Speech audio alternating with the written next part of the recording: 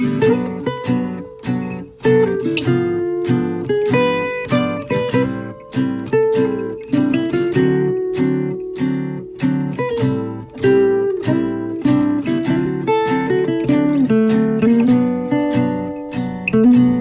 everybody, welcome back to my channel. This week we are going to be making the Orange Sesame Tempura Shrimp that's at Citrus Blossom at Flower and Garden Festival. It is brand new this year and I am dying to try it, so I figured I'd come up with a recipe that sounded similar. So let's go get started. So in a small saucepan I am adding 1 teaspoon of chili sauce. And then in the measuring cup I have a half a cup of orange juice, a 1/4 cup of rice vinegar, or you could use white as well, and 1 teaspoon of orange zest. Then I'm adding in 1 teaspoon of sesame oil,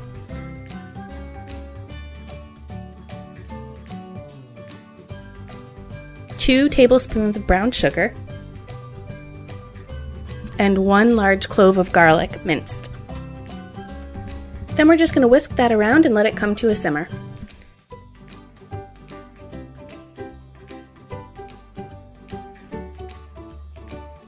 Now in this cup I have 1 tablespoon of cornstarch and 3 tablespoons of water mixed together, and we're going to add it to the pot to thicken up the sauce.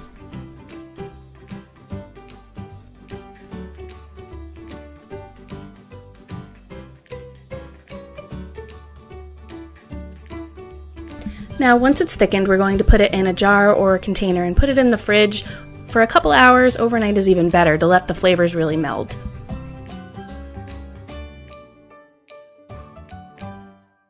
Now moving on to the shrimp. You definitely want to find jumbo large shrimp. These ones that I had on hand were a little too small for this. What you want to do to make the tempura shrimp straight is cut slits on the underside of the shrimp horizontally. Now on these smaller shrimp, I found that a bunch of little cuts kind of destroyed the shrimp more than anything, so you will see when I fry them later that some of them curled up a little bit more than I would have liked. But if all you can find are small shrimp, that is absolutely fine. It will not affect the flavor at all. It's just something that looks a little bit nicer.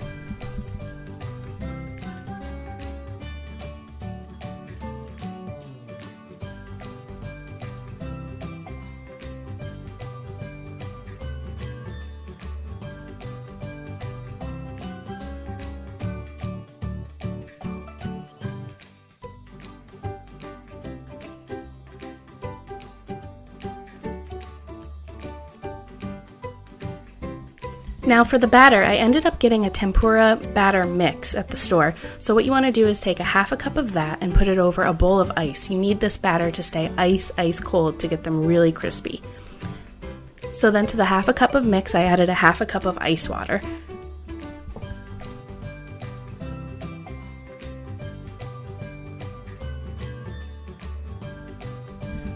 So I heated oil to 350 degrees and patted the shrimp dry, and what you want to do is dip the shrimp directly into the batter and right into the oil.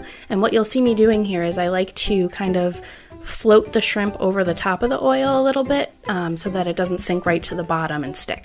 We're going to fry the shrimp about 3 minutes per side until they're golden brown, and then we're going to drizzle some sauce on them and enjoy.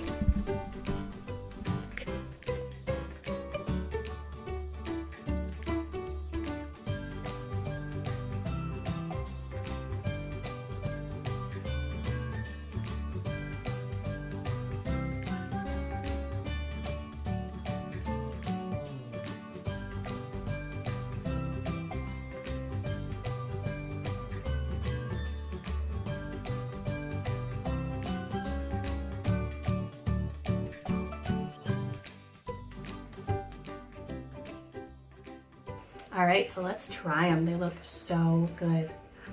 I can't even wait. Let's see.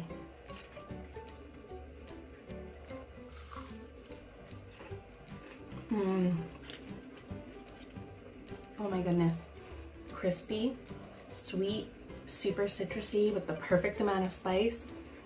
Oh, this with like steamed rice and broccoli, perfect dinner. I am just transported to Flower and Garden. I hope you guys enjoyed this episode of Flower and Garden Fridays, and come back next week and see what we're gonna make. See you next time. Bye.